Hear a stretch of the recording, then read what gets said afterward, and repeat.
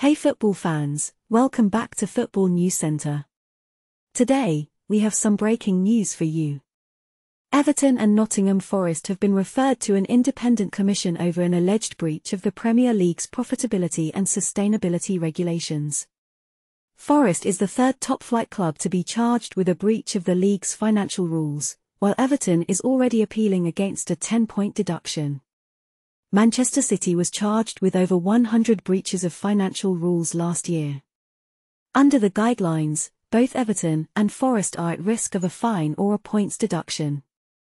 The Premier League has introduced new guidelines to ensure that any breaches of the regulations are dealt with promptly, with punishments being levied in the same season as the charge is brought. Everton's breach follows years of financial mismanagement under owner Farhad Moshiri. They lost £260 million across two COVID-19 affected seasons alone.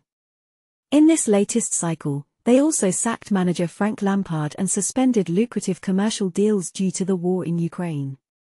Forest believed they had worked within the regulations, with the main issue being the sale of Brennan Johnson to Tottenham Hotspur. They argue that they could have sold Johnson earlier in the window, but doing so would have meant accepting a lower price. His sale was finalized well after the financial year ended. This is only the second time such action has been taken in the Premier League, with Manchester City being hit with over 100 charges last year. The outcome of City's case is still pending. It will be interesting to see how the independent commission decides on the appropriate sanctions for Everton and Forest. Will there be fines or points deductions? The consequences could be severe, with Everton's top-flight position on the line.